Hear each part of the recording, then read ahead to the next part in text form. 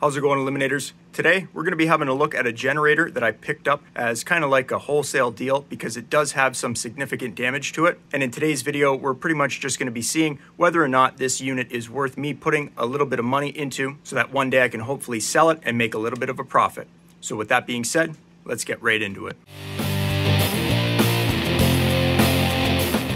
So in the shop today, I'm working on a Champion 4450.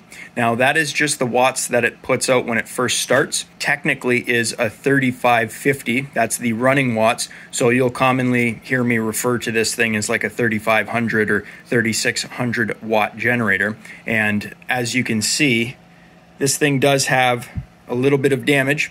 And that is the reason why I got such a good deal on this thing, because I don't even know if it's gonna start. I don't know anything about it, and I didn't even pull over the recoil to see if the engine would turn over because this thing is literally brand new, does not have any oil in it. This thing actually fell out of the back of a truck. Now, normally that's a saying, right? And everybody knows what that means. In this case, this unit actually fell out of the back of a truck. Pretend the ground is here, so it kind of slid off the back end and slammed up against the air filter side, which we're lucky because on the other side of the unit is the end piece of the generator as well as the muffler. So that would have been a little bit more expensive to replace than plastic air filter cover, but we're going to get into that in a moment. I'm going to do basically a full damage report. We're going to see what's wrong with this thing, what's kind of broken, and the parts that I may need to replace. And then we'll go ahead and put some oil into it.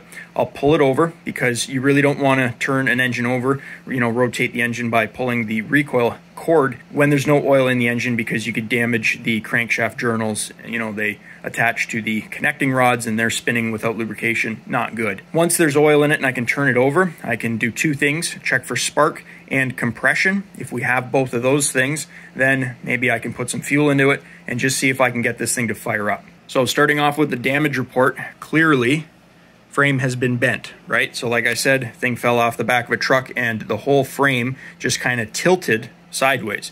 Now this is a tubular frame, so I'm thinking I'll be able to just remove the fuel tank and this front plastic cover, and then I can just kind of bend the tube frame back as straight as I can get it. The fuel tank itself is metal and connects to the upper frame via what I think is going to be like maybe 4 or 6 bolts. So the fuel tank is not damaged. However, this front plastic console, when the tubular frame tilted, you guys can see it's separated there, and that's the recoil handle box. So when you pull this whole thing moves, and that's not really that great. So we can possibly look into replacing this plastic console. We can see here it's broken as well, because what I'm thinking is obviously I could glue that thing back together, maybe a bit of JB weld and some bracing, but if I want to sell this thing and maximize my profits, then possibly looking into a replacement panel would be worth it. Coming over to this side of the machine, I've already removed the air filter housing because I wanted to have a look at the carburetor back there, because when this thing fell, it fell on this side and the air filter housing cover, that is cracked. And then if we flip this around, the back side of the air filter housing is all dented and deformed in there. So it landed on something. Now, the fuel valve is coming out at a weird angle, so I'm not sure if that kind of bent as well, but we'll be able to test that after. Like I said, oil, pull it over. If it's got spark and compression, maybe put some fuel through it and see if it flows to the carb. As for the carburetor, it really doesn't look like anything's damaged. Plastic choke lever, perfectly fine as well. So we may have got lucky on that. And then coming to the back side, overhead valve cover, spark plug wire, and then the muffler, like I said, generator cover. There really doesn't appear to be all that much damage on this thing. So I may have lucked out and got myself a good deal. Now, because this is a brand new generator, obviously it comes with an operator's manual. Here's the model number in case you guys wanted to look this up. It's a 100459 Champion 3550 generator here, and it has a 224cc engine on it. So first things first, let's get some oil into this thing. It takes 10W30. You can see here, put it up to the threads, and if it's not at the dipstick, then you're below your minimum. These engines are very similar to the Honda GX series engines, so I'm going to be starting off with approximately 550 milliliters of 10W30. So once again, oil pretty much up to the threads, 550 mils, 10W30. That's it. So our oil is in. Now I can pull the engine over safely. So next up, I have removed the spark plug cap right there, also referred to as a high tension lead. And this spark plug area has this like weird plastic cover, so it's kind of hard to get spark plug socket in there. So what I'm doing is I'm going to use my gap type spark tester plugged into the spark plug cap here, and then I've hooked the other end onto the tip of the spark plug. Now, what's nice about using the gap type spark tester is you have this little electrode tip there, and you can thread it out or thread it in. Now, the farther of a gap that your spark jumps, the stronger the spark your coil is producing. So basically, you know, I just like to put it somewhere near the first line, and then we're going to pull it and look for spark. So because I don't want to pull this engine over by hand while looking for spark, I've used my impact to remove the 3 10mm bolts that hold the recoil housing onto the cover. And then I'm going to be using my drill and a socket to spin the flywheel nut right back there. And then what that'll allow is the magnet on the flywheel to pass the coil, and then that should give us a nice spark reading on our spark tester. Now, if you're not sure which way to spin the engine, all you have to do is look at your recoil housing. You can see that the rope comes out on the top, which means as you pull it, it's going to rotate the flywheel clockwise from this direction. So I'm going to be rotating my drill clockwise. Quick little test to see if the engine is seized. Engine is not seized, and it does spin over, so I'll spin it and test for spark. Make sure we set the engine shutoff switch to run, and let's see if we have spark. You can see we were even arcing off of the backside there, so ideally you would want to have this thing in a position like this, holding onto it by the plastic handle knob up there. But this thing has all kinds of spark, which is a good sign. It turns over very easily with the spark plug still in it, so the next thing I might do is test for compression, or I might just throw some fuel in this thing and see if I can get it fired up. As you guys can see, this thing is brand new. It's never even seen fuel.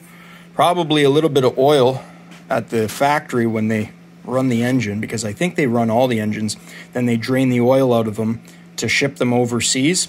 And then what happens is, I've said this in previous videos, a lot of people on new equipment, they pull the dipstick out to check the oil, and the dipstick still has oil on it. So the dipstick will be wet.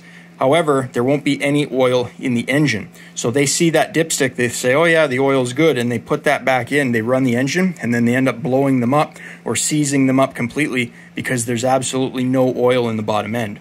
So you always want to wipe the dipstick off, put it back in, and then take it back out if you're ever not sure what the oil level is in your outdoor power equipment. So here's why we test things. I put a very small amount of fuel in here, and we can see that we are leaking from the bottom plastic.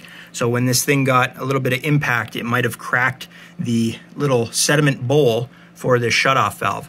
Not a big deal. I can always change one of those out. All right, so it appears that we're not leaking from the fuel valve itself, but from the area in which the fuel tank connects to the fuel valve. So there could be a small hairline crack somewhere on the bottom of the fuel tank. So what I'm going to do now is remove the fuel valve so that I can inspect the bottom end there. So fuel valve's over on the workbench here. I have the fuel valve currently shut off with my Sten's carburetor pressure tester, but that's 5 psi, zero's down here. We're holding, and that's a good sign. That means that this shutoff valve is not leaking. So it's the connection between the shutoff valve and the fuel tank where the leak is happening. So it was leaking up around the base of the fuel tank and then dripping down, you know, so that's why I thought maybe this plastic was cracked down there. So now what we're going to do is open the fuel valve, and then when I do that, the pressure should, drop down just like that. And then if I try to pump this up here, there should be no pressure. So that means that it will flow when the fuel valve is open. And then if I turn it to the other shut-off position, because you can go one of two ways, and then I pump this up, see if I can get it on a shot here. See that?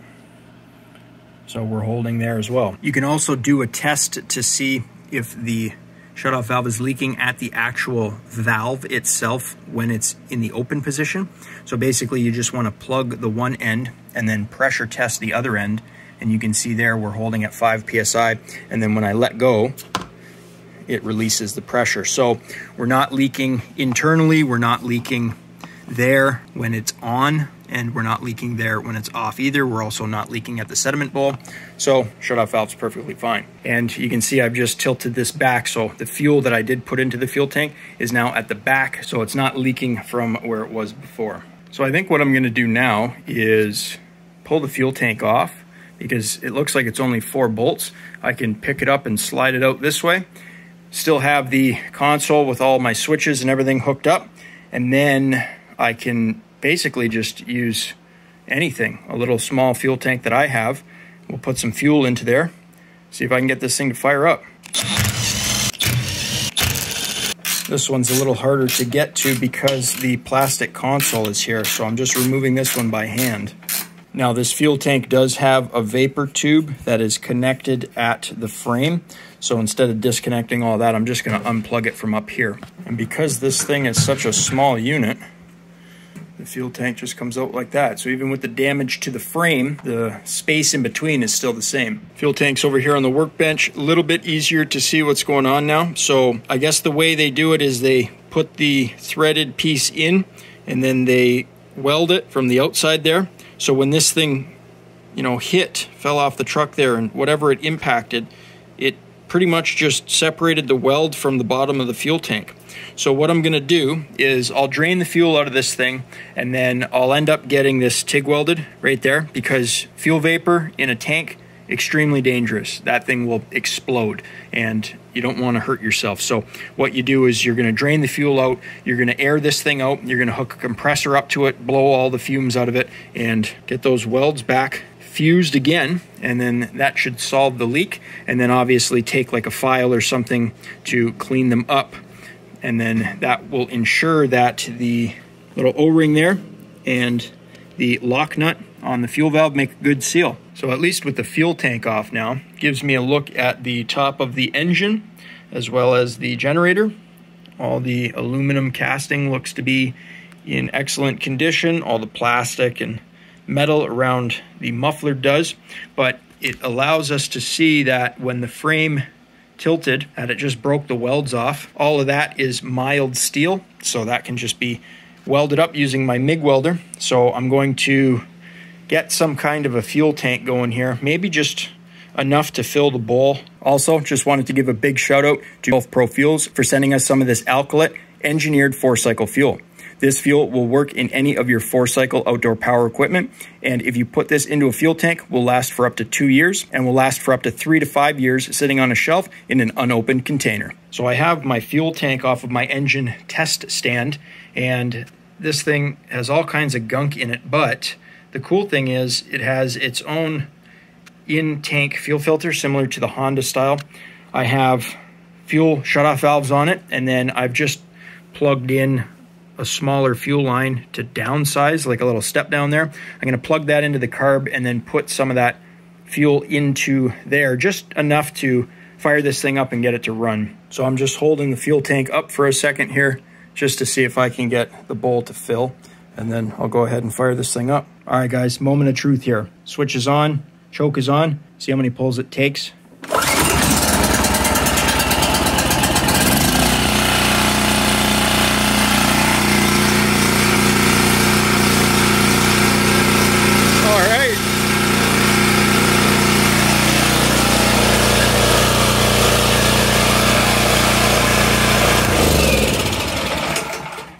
Well, this thing fired right up. First pull, runs pretty good. Now, obviously, when I run this thing, I am going to be braking in the engine, and that's going to be running it for the first 5 hours, because what's going to happen is as that crankshaft rotates and pistons are moving up and down, there's going to be some small metal shavings that come off of the rotating assemblies, perfectly normal, but they're going to settle to the bottom of the oil sump pan, and you want to get them out of your engine because you don't want them circulating around your engine and causing damage. So generally, the rule of thumb on any new piece of equipment is you're going to run it for 5 hours and then change the oil. So now that I know this engine runs, it's going to be worth me investing a little bit of money into to make it look new and presentable.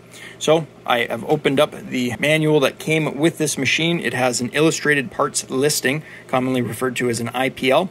And we can also see some specifications for the engine. So you're going to see here, capacity is 0.6 liters. So that's 600 milliliters. You'll remember we put 550 milliliters into it. That's okay. Like I said, I'm going to run this thing, break it in, and change the oil anyways. And the generator may have been off level sitting inside of my garage. Also, it takes an F6 RTC spark plug. So that's going to be a torch. Normally, I like to change them out for a BPR 6ES. They're a little bit of a higher quality plug. We can come over here to the manual, have a look at the IPL, and this is the part that I'm going to need right here, the plastic console, and that's going to be part number 57 on the IPL. So flipping over to the next page, we can see item number 57 is going to be the control box CSA, and we can see that the champion part number is that right there. So I'll write that number down because that's one of the parts that I'm going to buy. Flipping over to the next page, we can see our air box assembly here. Now, the air filter and the inner piece is not damaged. Neither is this center little gasket piece. The outer plastic, number 99, and the rear housing that bolts to the carburetor, number 14, is damaged. So I'm going to see if I can order number 99 and 14 separately. If not, I'll order number 18, which is going to be the complete airbox assembly with a brand new air filter.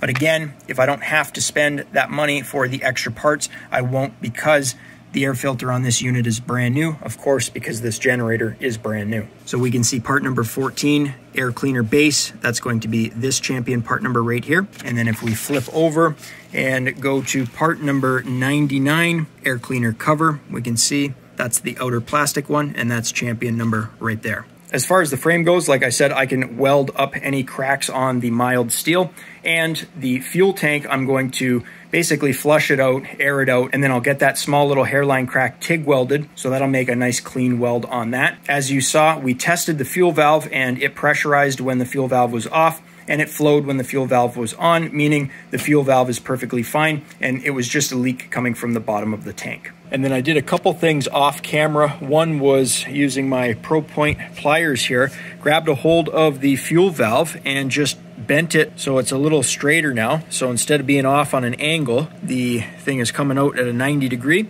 So like I said, I can unthread that and we'll get that TIG welded up. So at least I can reuse this tank, because, you know, what a shame it would be to order a whole new tank and pay the money. I'm sure, you know, this being a metal tank, this is going to be a fairly expensive part.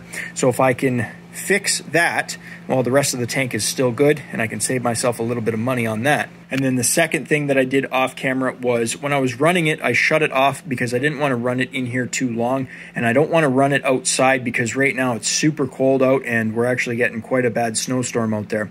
So after I shut this thing off, I hooked up my angle grinder to the 120 volt outlet there, fired it up quick again, and just turned on the angle grinder. Sure enough, the generator side of this generator works. So even though I didn't test the bigger plugs, I'm assuming that if those work, then they all work, which is good. So this thing is definitely worth sinking a little bit of money into. So with that being said, that's going to wrap up the first part of this video series on this Champion generator here. I'm going to be contacting Champion. I'll order the parts that I need. Hopefully they have these parts in stock so that I don't have to wait too long. Hopefully shipping isn't delayed that much either. And then once I get the new parts in, I'll bring you back. We'll remove this front console, get the frame straightened out, welded, get all the new parts on it, and see if I can sell this thing for a profit. So stay tuned for part 2. Well, that's going to wrap up today's video. If you guys enjoyed the video, think about leaving me a thumbs up. You know, it really helps me out. You can click here to subscribe and click over here to watch one of my previous videos. I upload every single week, so be sure to stop on by next week. Check channel out for new content. And as always, guys, thanks for watching.